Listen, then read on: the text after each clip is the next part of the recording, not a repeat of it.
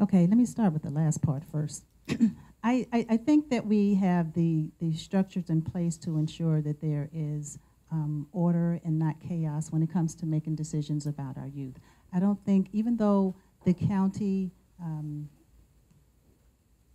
funds a large portion of the budget to education, I don't think it would be responsible for us to think that we need to increase the level of our authority over the school board in determining how those funds are allocated. I think it takes us being persuasive. I think it takes us to build upon relationships to make sure that we can have a conversation with them and they understand how important it is that certain aspects of that budget are allocated the way we think it should be allocated for the greater good of the community. But I don't think that the county council can set a precedent and get our fingers involved in too many different things. In terms of the overcrowding, we definitely have to look at the use of our space that we have and figure out better ways to use it, because the